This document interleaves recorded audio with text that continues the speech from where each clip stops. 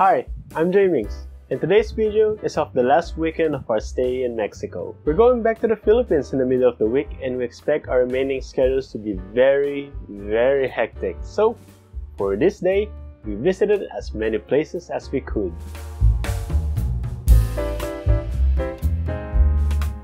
So we started off by visiting the historic center of Mexico City again. This time, the national flag of Mexico is flown on the flagpole. Fun fact, the national flag of Mexico was actually the biggest flag flown back in 2011 until 2017, where it was replaced by the national flag of UAE. Currently, according to the Guinness World Records, the biggest flag flown is the national flag of Egypt. Now, upon research, I'm actually not sure if this particular flag of Mexico is the previous title holder, but what I am sure of is that it is really huge and is the biggest flag that I've seen so far in my life.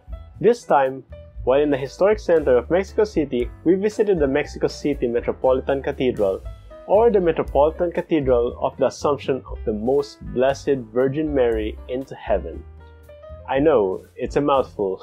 Anyway, upon entering the main cathedral, we are greeted by the altar of forgiveness. And apparently there is another altar, the altar of the kings, but we weren't able to get close to it since there was an ongoing mass. So access at the time is a bit restricted. We also went to the Metropolitan Tabernacle, which is another church built beside the Metropolitan Cathedral.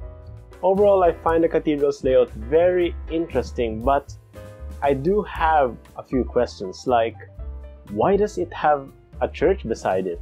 Is there a need for another church? Why does it have two altars?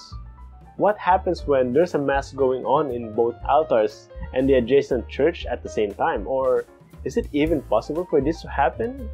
Well, I wasn't able to get an answer to those questions since we're only there for a short while, and now on to the next destination. After visiting the Metropolitan Cathedral, we went to its side where there were some modern-day Aztecs that were either performing or doing a ritual, I don't know which one. A few meters from them are the ruins of the main temple of Tenochtitlan, capital of the Aztec Empire. We got a glimpse of the history of this place back in the National Museum of Anthropology, but by visiting this site we get an idea of how much has actually changed since then, especially since in this place there are 3 scale models, one for the Basin of Mexico, one for the city of Tenochtitlan, and one for the Sacred Crescent, where the most important political religious buildings of the Aztecs are found. You may have noticed that behind the scale models is a ruin.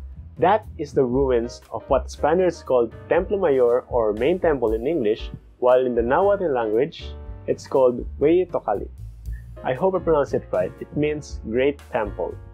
Now, you may wonder, why is this so-called Great Temple built underground? The answer is that it was actually built above ground, and when the Spaniards conquered the Aztecs, they decided to deconstruct their buildings and bury the sacred presence. They then built a colonial city on top of it, with a church placed near the top of the Great Temple. There's actually a museum, Museo del Templo Mayor, below the scale models, which we didn't go to. If you want to visit this place, then I highly recommend going to the museum to learn more about its history and see the artifacts of that time. Now, moving along, after visiting the ruins of the Great Temple, we walk along downtown Mexico City, and there we suddenly encountered a huge crowd wearing white and going to Zocalo, or the main plaza. Turns out that there was, as I understand, a scheduled protest on that day, and maybe it's the reason why the big Mexican flag is present. Anyway, in downtown Mexico City, we also came across this Coca-Cola store where they have different Coca-Cola merchandise and flavored drinks. Pretty cool! Afterwards, we arrived at the Palacio de Bellas Artes, or Palace of Fine Arts. We got lucky that there was a show that was about to begin that day, so we were able to go inside and check it out.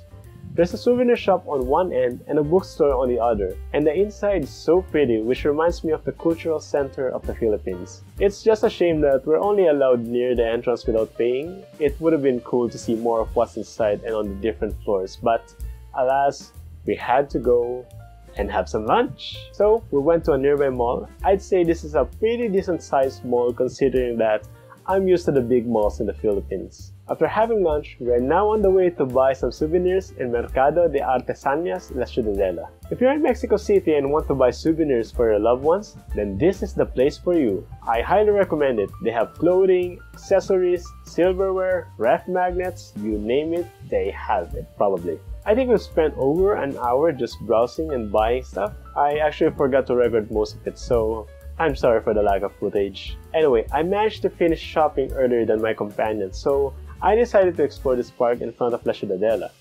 It's a pretty nice and small park with a monument dedicated to Jose Maria Morelos, one of the leaders of the Mexican War of Independence. While there were people dancing on the other side of the road, I walked around the park and began to think about how this Mexico trip has been. Before coming to Mexico, I was worried. After all, this was my first trip outside the country without any family members accompanying me. I know my co-workers are with me, but they also have some stuff to deal with and I don't want to be a bother to them. So I did my best to research and prepare myself for this trip as much as I can.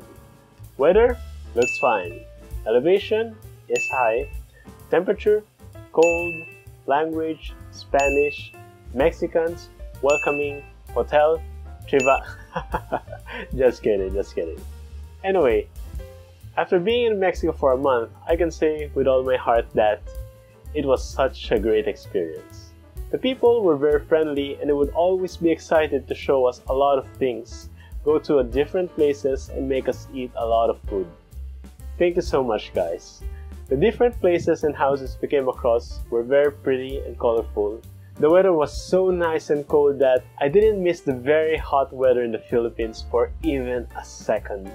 I think the biggest challenges for me were the low humidity and the language barrier. Because of the low humidity, my skin felt dry for almost the entire month, even though I was putting a lot more lotion than usual. And for the language barrier, Mexico's official language is Spanish and I don't know Spanish yet.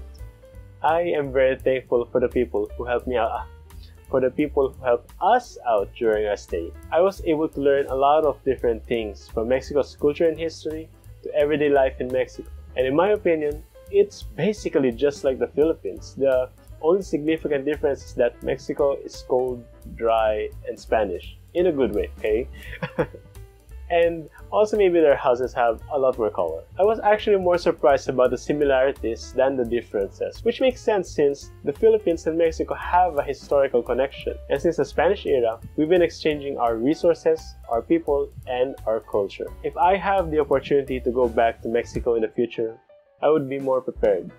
I would try to learn more about their culture, visit more places, and try to experience a lot more things. It was an amazing experience after all. I thank you all from the bottom of my heart, to the people who made this trip possible, to the people we've met and interacted with, and to you guys for watching this series.